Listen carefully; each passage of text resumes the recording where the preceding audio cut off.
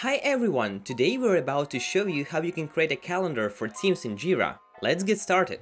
Jira provides users with a simple calendar view where you can see current tasks and use some filters, but only within one single project. Those who need a more advanced calendar view for all projects and users in one place can try Jira add-ons like ActivityTimeline to broaden their planning capabilities. The app provides a planning dashboard with a calendar view where you can display issues with different scopes with the help of separate timelines for users and teams. Find projects with tasks on the left panel, schedule and track tasks and adjust if needed.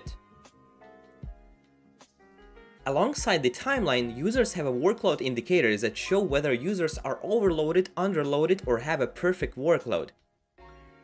When you schedule a tasks, indicators will be updated accordingly. Calendar also provides holiday management features. Just choose the needed event and schedule it. It will be visible along with tasks, and workload indicators will be automatically updated, so you can understand resource availability clearly. It's also worth mentioning that users can log their worked hours right from the dashboard. A special team panel gives teams the capability for high-level planning and visibility. It shows how resources are allocated and planned for, allowing users to set a long-term scope. The team mode also offers a clear indication of the workload across the teams. Assign long-term team tasks and schedule subtasks directly from the dashboard and see everything in a single place. The plugin also have an individual workspace for each employee with their own tasks and projects to check personal schedules. They can use personal planning calendar to see and manage their own issues, set deadlines, monitor progress and prioritize their tasks.